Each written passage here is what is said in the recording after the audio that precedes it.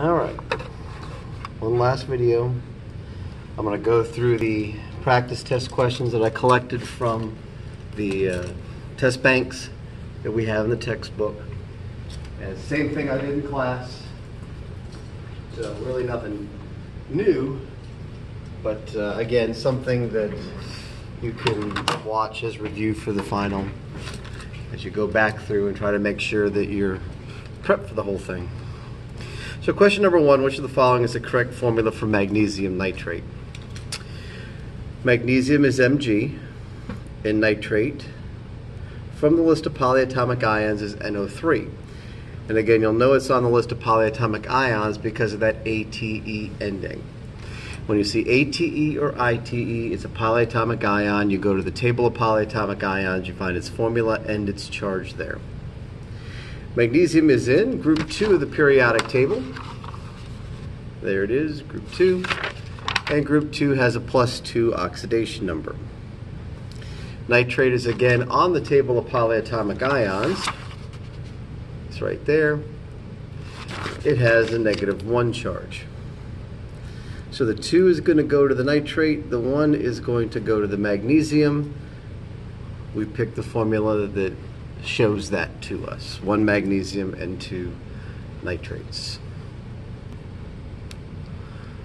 All right, on to question number 2. What is the correct name for K2SO4? Well, K is potassium, and SO4 is a polyatomic ion. And so again, we go to our list of polyatomic ions, we find SO4, it tells us that it is sulfate. Because potassium is a metal, we can't use any of those prefixes that we talked about with the covalent substances. This is an ionic compound. So no monos, no dis, no tris, etc. And since potassium is in group 1, there's no Roman numeral in the name either. So it's just potassium sulfate. B is the answer to that. So again, when you got those polyatomic ions, make sure you check the table of polyatomic ions that you'll be given on the reference sheet and check the name. Whatever that name is the name you use. Question number 3, what type of reaction is this? Well, this has no plus sign on the product side. And a reaction that has no plus sign on the product side is a synthesis reaction. This one's the opposite.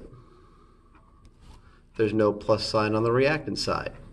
No plus sign on the reactant side is decomposition. Synthesis and decomposition reactions are the 2 types of reactions that are missing plus signs.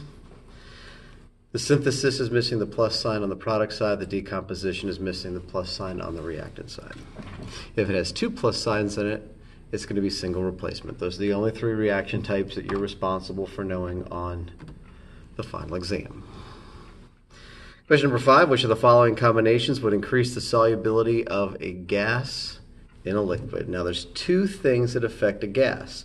They are pressure and they are temperature.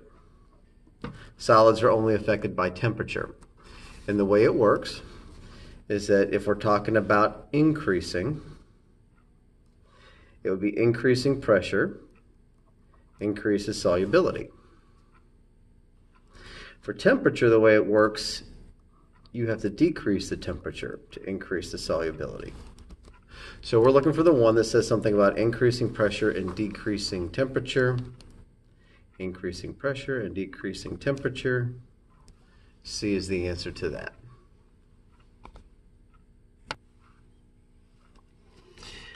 All right, on to the next. Which of the following is an Arrhenius acid? According to the Arrhenius definition, an acid is H and then some negative ion. And a base is some positive ion attached to hydroxide. Those are the Arrhenius definitions. H something for an acid, something hydroxide for a base.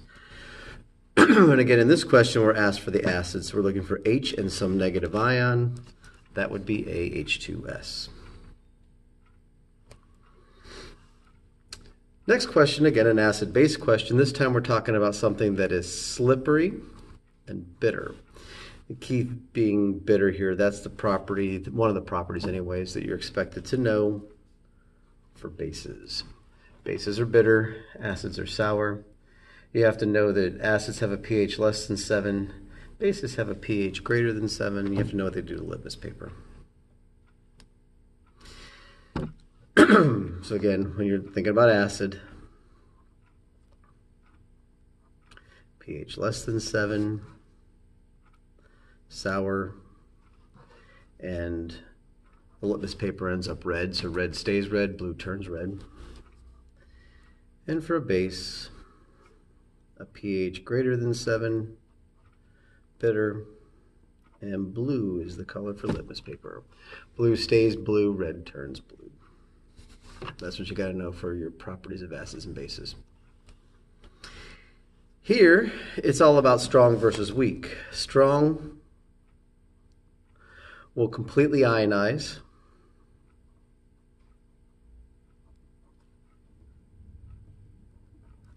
Weak will partially.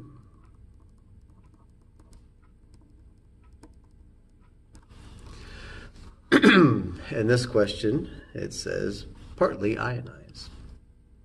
So we know it's weak. Again, you have to know this in terms of particle diagrams. So if you're looking at a beaker and like our little practice question had, the acid is this big open circle with a closed one. In the weak, you're going to have some of that in there. Some might have broken down, but you're still going to have some of that in there. In the strong, everything will have dissociated. Everything will have broken apart.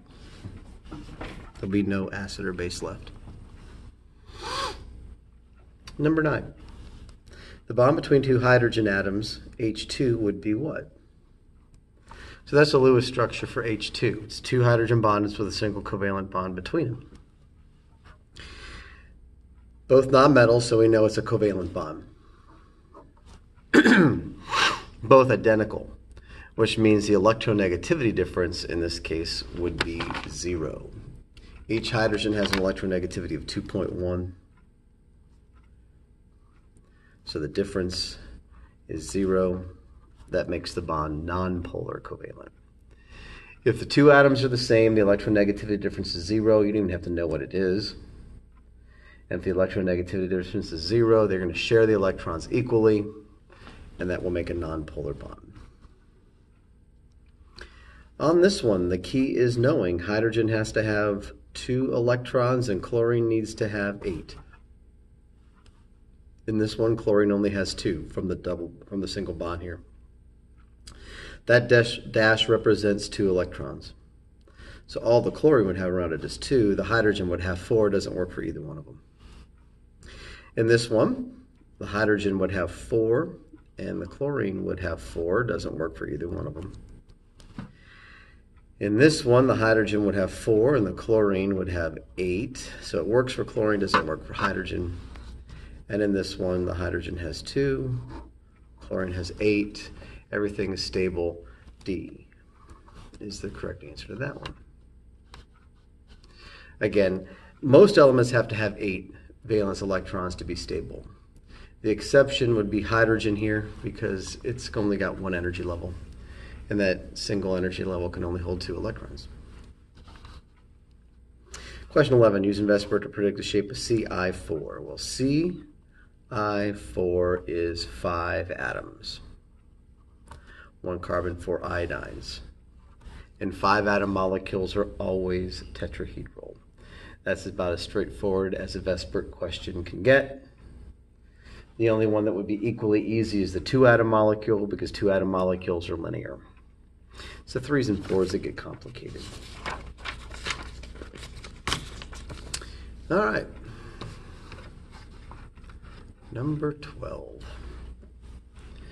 The reason the boiling point of water is higher than the boiling point of hydrogen sulfide is what? Well, one of the things we talked about is intermolecular force.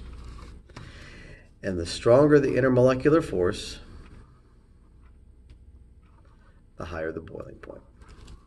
So if water has a higher boiling point than hydrogen sulfide, then water must have stronger intermolecular forces than hydrogen sulfide. More nomenclature. CF4. Carbon and fluorine are both nonmetals, and because they're both nonmetals, that is a covalent substance. And for the covalent substances, we have to use the prefixes mono, di, tri, tetra, etc. We never change the ending of the first name, so it's just carbon with the appropriate prefix. However, there's only one carbon here, so the prefix would be mono, and we're not allowed to use mono on the first element. So the first word in the name has to be carbon. Automatically eliminates those two. Fluorine becomes fluoride, and the prefix for 4 is tetra. So carbon tetrafluoride is the answer to that question. Percent mass. First thing we got to do is figure out what the mass of sodium chloride is. There's one sodium, each sodium is 23. There's one chlorine, each chlorine is 35, for a total of 58. We're asked for the percent of chlorine in it. So we take chlorine's number, 23, divide it by the mass, 58, times 100. Again, oops, I looked the wrong one, didn't I? Just notice that it's 35 because we're doing chlorine. Yep, chlorine, 35 divided by 58 times 100.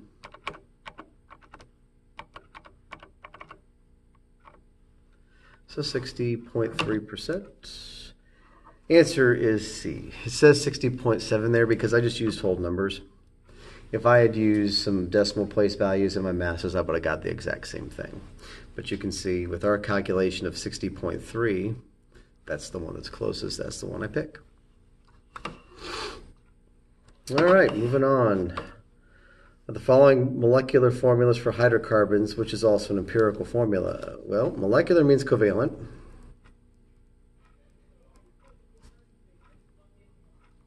And these are all covalent because they're all carbons and hydrogens. Covalent means there's no metals. Empirical means reduced. The one where the subscripts are in their lowest terms and cannot be reduced any further. So the answer is A. We can reduce those by dividing them both by 2. We can reduce those by dividing them both by 3. We can reduce those by dividing them both by 2. Empirical means it is reduced. It's already in its lowest terms. Another reaction type, we got plus signs on both sides. So we know it's not decomposition, composition. I don't even know what they mean by that. That's probably just a made-up word. And as far as what we have to know, that's a single displacement. And the reason why it's single, not doubles, because it's an element in a compound, element in a compound. If you have an element and a compound on both sides, it's single displacement. Again, you're only going to have to know synthesis, decomposition, and single displacement replacement for the final exam, according to the old study guide. Number 17, the synthesis of ammonia is represented by that equation. We want to completely convert 9 moles of hydrogen gas to ammonia, and we want to know how many moles of nitrogen are required. So our two substances are hydrogen and nitrogen. We find hydrogen and nitrogen in our equation up here, and it tells us 1 mole of N2, 1 mole because there's nothing in front of the N2, is 3 moles of hydrogen. So this is 3 in front of the hydrogen. So that's our equivalence that we use. This is a mole ratio problem, and your equivalence comes from the balanced equation. Now for the setup, we start with the number that we're given, this 9 moles of hydrogen gas.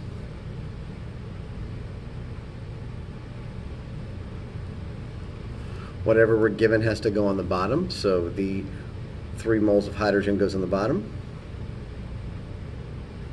The other number, the 1 mole of nitrogen, goes on top. Goal being canceling out that hydrogen. 9 divided by 3 is 3. So the answer is C. Again, in these mole ratio problems, make sure that you're using the balance equation to write your equivalence, and your equivalence is just the coefficients from that balanced equation. You've got to find your two substances, and this one's a little tricky because that ammonia gas, we don't need it. In fact, when I was doing this with 8th period yesterday, I put ammonia in my equivalence before I started. Didn't realize until I got here and started setting up the equation that I didn't need it at all. So again, you got to make sure that you're reading the questions carefully, figuring out what two substances you need, find the two substances in the equation, write the equivalence, do your dimensional analysis. Same kind of problem here. That's the equation. We want to know how many moles of oxygen are produced when 3 moles of potassium chlorate decompose completely. So my two substances are oxygen and potassium chlorate. Those two substances. There's a 2 in front of the potassium chlorate. There's a 3 in front of the oxygen. So that's my equivalence. Now I do my math, starting with the number from the equation.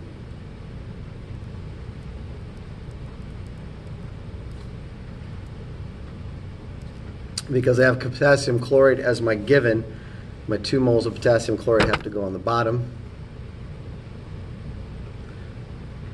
So I can cancel that out. And my 3 moles of oxygen go on the top. Like so. So I do 3 times 3, that's 9. Divided by 2 is 4.5. So the answer is D. And that's how that's done.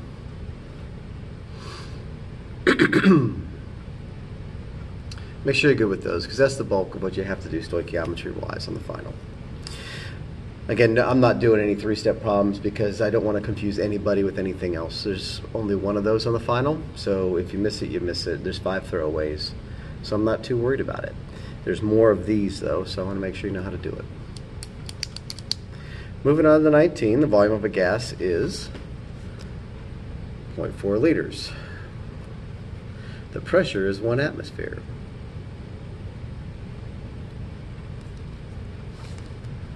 At the same temperature, what's the pressure if the volume is 2.0 liters?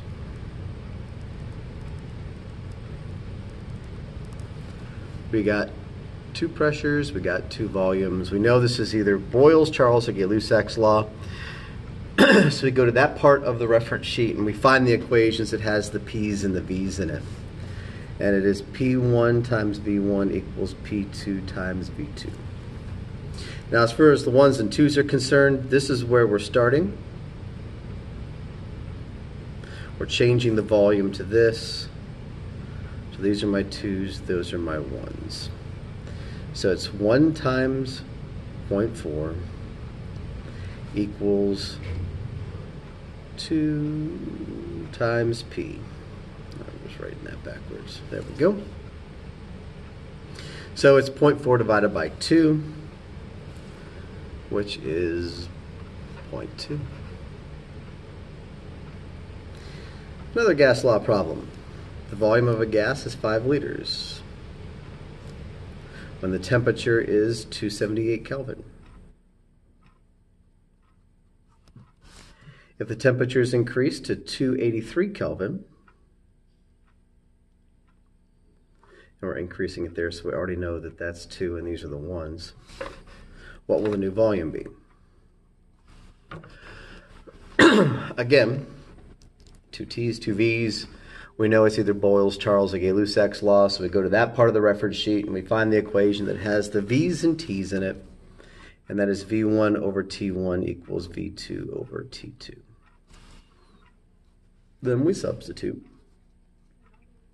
So it's 5 over 278 equals V2 over 283. So I simplify this side first, divide 5 by 278.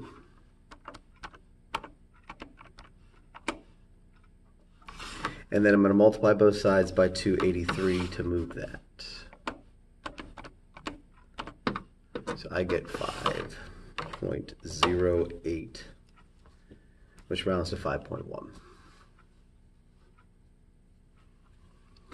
And that's how you do that.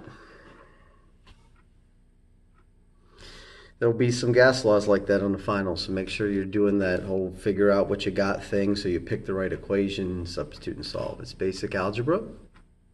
Take your time with it. You got plenty of time to take the test. Don't mess it up because you're in a hurry. So volume, we're going to calculate the appropriate or approximate volume, that's our variable, of a 0.6 mole sample of a gas. Moles would be N. At 15 Celsius, well, we need Kelvin. So we'll add 273 to turn that into Kelvin. That is 288. And 1.1 atmosphere. That's pressure. We have one pressure, one temperature, one amount, and we're looking for volume. There's one of everything. That's ideal gas law. PV equals nRT. R is a given, it's on the reference sheet. So we substitute 1.1 times V equals 0.6 times 0.0821. Again, you don't have to memorize that, it's on the reference sheet. Times 288. Multiply all that together first. So 0.6 times 0.0821 times 288. And then divided by 1.1. And up to 12.89, which rounds to 12.9. Again, you'll know it's ideal gas law because there'll only be one pressure, there'll only be one temperature. Nothing will be duplicated. And if nothing is duplicated, it's ideal gas law. If you have duplicates of everything, then it's one of the other gas laws, either Boyle's, Charles, or Gay-Lussac's. And this is the key right here. You have to be going through variables and figuring out what you got so you can pick the right equation. Don't try to shortcut. Dissociate means ionic. Ionic means it's got a metal in it. The answer is A. 23, as temperature increases solubility of solids. Now this is the solid thing. The only thing that affects a solid is temperature. Pressure has no effect on it. And increasing temperature would increase the solubility of a solid. Decreasing temperature would decrease the solubility, generally. Not always, it's usually, and the reason for that is there are some substances that actually are affected the opposite way, very few of them. Some that aren't affected at all, again, very few of them. For almost everything, the solubility goes up. That's why we have this always and usually thing. It almost always does it, but not always, so we got to avoid those terms. All right, last page of these questions before we get into the ones that I had to write because I couldn't find any good ones in the test banks. So 24. Why? I guess those are really long questions. All right. What is the molarity of a solution that contains 125 grams of sodium chloride in 4 liters? The molar mass is 58.44. This is set up exactly the way that you should expect them to be set up on the final. That's what the study guide says. So they're going to give you the mass of the solute, they're going to give you the molar mass, they're going to give you the liters. So here's what we do. We'll take the mass we're given, 125, and we'll divide it by the formula mass of 58.44. So 125 divided by 58.44 is 2.1-ish. That's the number of moles we have, but that doesn't really matter. You just take the mass of the solute divided by the molar mass, you get that number. Then divide that number by the liters of solution. It's about 0.5. So A is the answer. And again, this is the way you're going to be given it on the final according to the study guide. They're going to give you the mass of the solute, they're going to give you the molar mass, they're going to give you the liters of solution. So just take the mass that you're given, divide it by the molar mass, then divide it again by the liters of solution. Acids are sour. One of those properties you have to know about acids. Base is bitter, acid sour. Think lemon juice. Acids react with bases to produce salts and water. So it's always H something reacting with something OH. That's acid-base neutralization. And the products will always be salt, which is just a general term for an ionic compound, and water. The H and the OH make the water. We're looking for a conjugate acid-base pair. Conjugate acid-base pair are going to have the same negative ion. And they will only be different by one hydrogen. They will have the same negative ion, and they're only different by one hydrogen. These don't have the same negative ion. Can't be that. These have the same negative ion, so it could be that. These don't have the same negative ion, so it can't be that.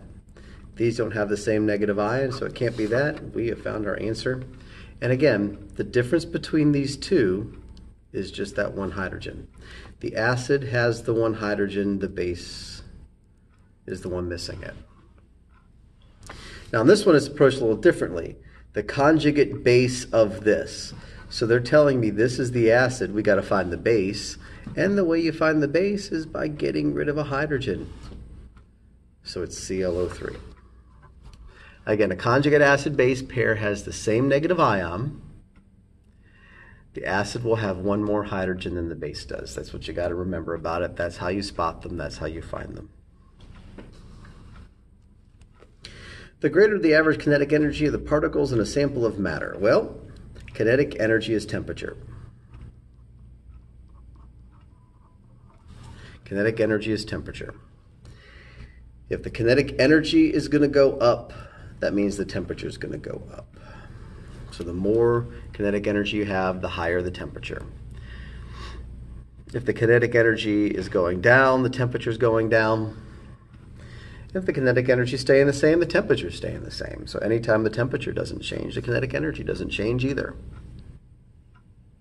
Temperature is kinetic energy. That's what they want you to know.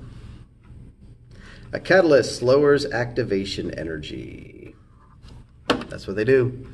Remember those humps in the potential energy diagrams? Have to get over the hump for the reaction to happen. Catalysts lower the hump. That's what they do. They lower the activation energy.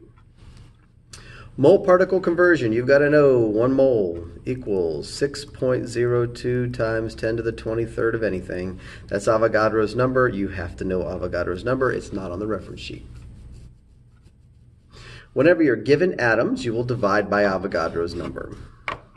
So it's important we put this in the calculator right. Just move this up. Now, my calculator, it's this times 10 to the X button. On the calculators that are over there on the wall, it's the EE button that you would be pushing. So what you do is you put this number in first. And we do 4.8.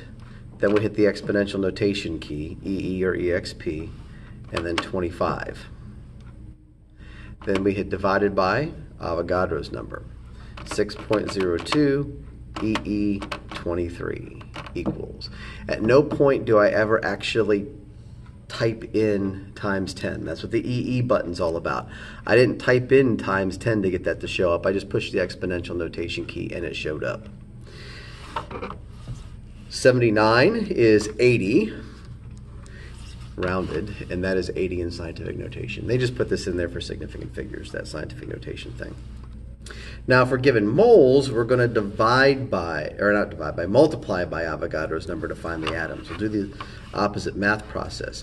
If we're given atoms, we divide by Avogadro's number. If we're given moles, we're going to multiply by Avogadro's number. So 0.075 times 6.02 EE23 is 4.5 times 10 to the 22nd. And again, my calculator actually says times 10 to the 22nd. The ones on the wall don't put the times 10 there. So it's 4.515, and then there's an exponent 22 on it. That little exponent 22 is that. And then the last one, molar mass of AuCl3. There's only one Au. The mass of Au from the periodic table is 197.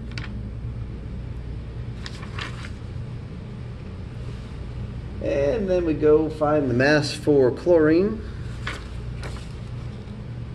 35. but there's 3 of them. So I do 35 times 3, that's 105.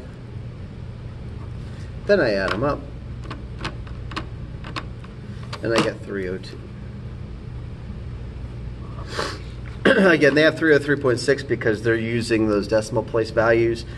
Again, if you use the whole numbers, you're fine because there's only one thing that's even close to 302 there. It's kind of easy to pick out which is which.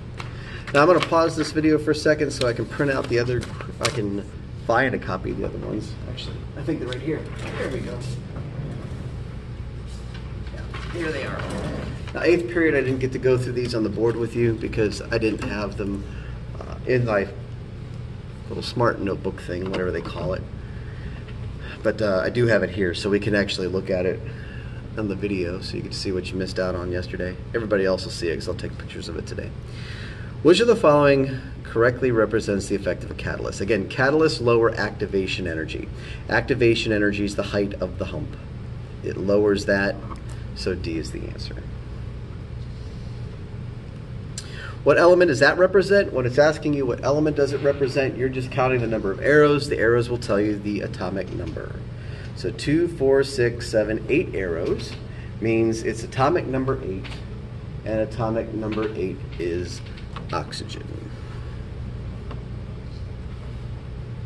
When calcium ionizes, what noble gas will it resemble? Well, it's a metal. Calcium is a metal because it's over on the left side of the periodic table. There it is. It's going to lose electrons to become stable. Specifically, because it's in group 2, it's got 2 valence electrons. It'll lose 2 electrons to become stable. So it'll change from having 20 electrons to having 18. So it will look like argon, the noble gas that comes before it on the periodic table. Metals look like the noble gas that come before them. Non-metals look like the noble gas that come after them. And finally, last but not least, which of these represents the law of conservation of mass? That means they have to have the same things on both sides. Don't have to go far, it's the first one. 1 black circle, 1 black circle, 2 white circles, 2 white circles. This one doesn't have enough black circles, so it doesn't work. This one doesn't have enough white circles, and it's got 1 extra black one, so it doesn't work. And this one has lost a black one, so it doesn't work. You got to have the same thing on both sides for law of conservation of mass. Well, that's it. That's all the videos I'm posting. We're not doing any more review sheets or anything like that. We've reviewed everything multiple times.